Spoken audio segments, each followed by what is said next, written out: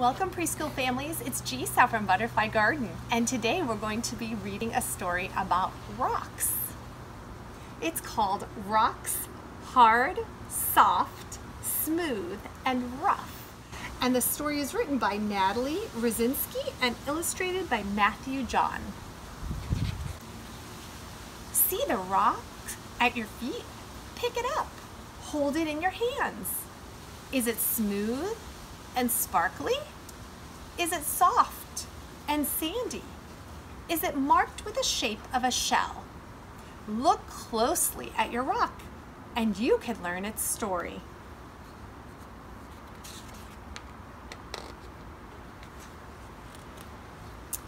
A lot of things can happen to rocks. They can crack, they can break into a million tiny pieces. They can be pressed or squeezed together. Rocks can even melt. Pools of hot, melted rock hide deep inside the earth.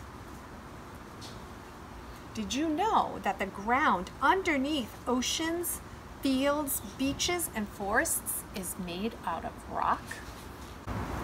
You might see specks or larger stripes of different colors in your rock. These specks and stripes are different kinds of minerals. Minerals are the basic building blocks of rocks. Rubies and diamonds are minerals. People carve them into gems that sparkle in necklaces and rings. Check out your parents' jewelry and see if you can find some minerals. Did you know that diamonds are the hardest natural thing in the world? Diamonds are so strong that they can even cut through steel. Now let's talk about igneous rocks. Can you guys say that word? Igneous rocks. Rocks form in three ways. In the first way, melted rock bubbles up from inside the earth. Then it cools down and becomes hard igneous rock. If your rock looks like black glass, it may be obsidian. Obsidian is an igneous rock that bubbled up from inside the earth and cooled off above ground. Rough, freckled granite is an igneous rock that cooled underground. Did you know that a long time ago, the native people that first lived here in the United States used obsidian and carved it into sharp knives and arrowheads? Next type of rock is called sedimentary rock. Rocks also form when sand and other natural things are squeezed together until they turn hard. This second kind of rock is called sedimentary rock. These rocks are a little softer than igneous rocks. Plants, animal bodies, shells, sand, and chips of other rocks pile up on the bottom of oceans and rivers. This mixture is called sediment. As the mixture piles up, it gets heavy, and the sediment at the bottom gets squeezed together. It turns harder and harder until it is rock.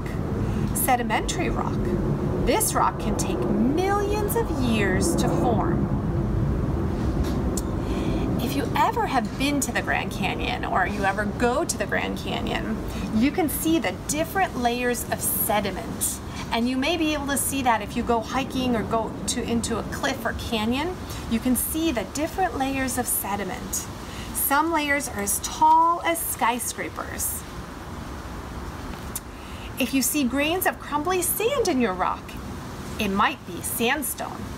Dull and gritty, sandstone is a sedimentary rock made of sand, red, brown, green, or yellow. And Native Americans once lived in homes that were made out of sandstone. If you see squiggles and bumps from little shells and skeletons in your rock, it might be limestone.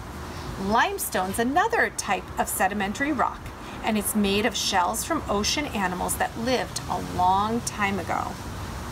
Today, people use limestone to make sidewalks and buildings. Some sedimentary rocks tell stories about the past, stories of forgotten forests and vanished seas. They tell tales of creatures that swam, slithered, or crept.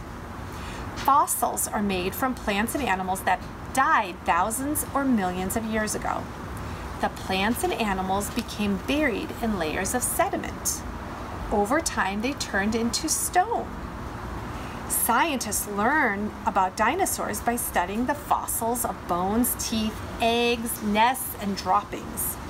Each fossil is a clue for the scientist. For example, the shape of a dinosaur tooth can show whether a dinosaur used to eat meat or plants. The third type of rock is called metamorphic rock. It's made from other rocks. Heat and pressure inside the earth can change rocks from one kind to another. Metamorphic rock can come from igneous or sedimentary rock. After time, the heat and the pressure can even turn a metamorphic rock into a new metamorphic rock. If your rock is hard and full of colorful swirls, it might be marble. Marble is a metamorphic rock made from limestone that cooked inside the earth. Artists carve marble into statues that tell their own special stories. You may even have marble on your kitchen countertops. Rocks are all around you. Rocks lie at your feet or sit silently by the river's edge. Rocks make a giant cliff, a magnificent building, or a grand sculpture. Rocks hang around your neck or sparkle on your fingers. Look closely at them. What stories do these rocks tell?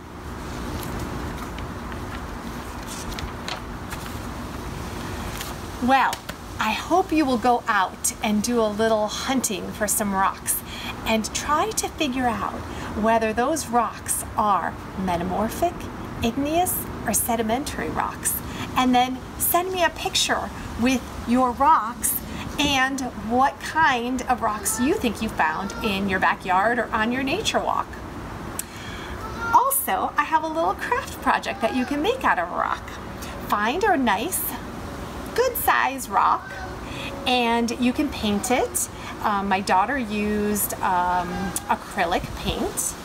And then you can cut a little piece of felt out and put little googly eyes, and she made a little turtle. But you can make whatever you'd like with your rock. I can't wait to see your creative creations. Remember to email or text them to me. So remember to subscribe and like. Thank you.